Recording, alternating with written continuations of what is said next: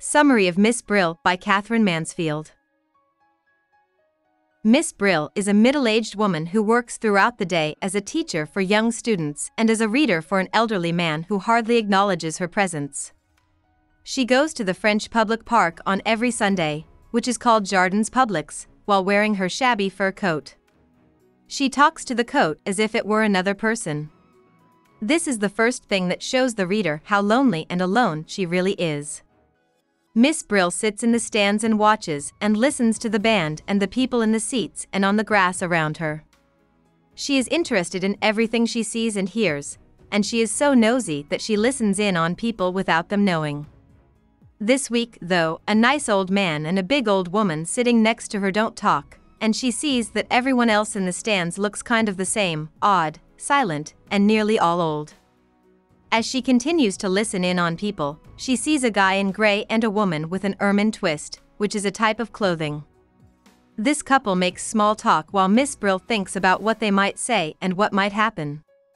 She also notices that the woman's hat is shabby.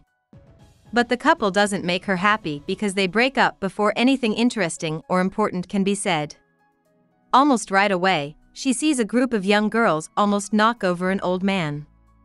At this point, Miss Brill is amazed by how fascinating it is to listen in on people, and she starts to come up with a theory that applies to everyone in front of her. She thinks that everyone here is all on the stage and is an actress. She thinks that she also has an important part to play in this play, one that would be missed if she weren't there. She thinks about telling the old man to whom she is reading, "Yes, I have been an actress for a long time." A boy and a girl take the place of the fine old man and big old woman in the stands. The boy and girl look rich and in love, but they are actually having a fight.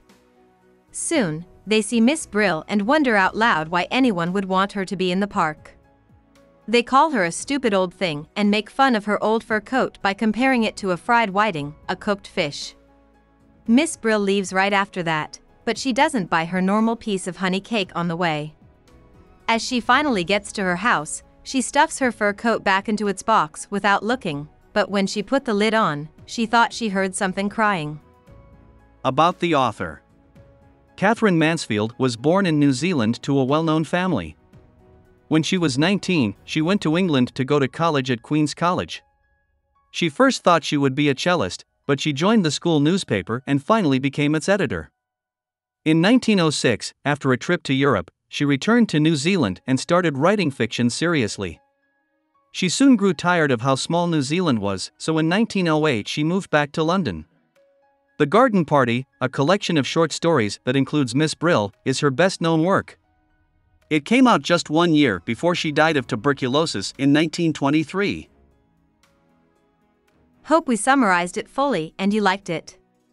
Please hit the like button and subscribe to our channel so that we are motivated to create more videos.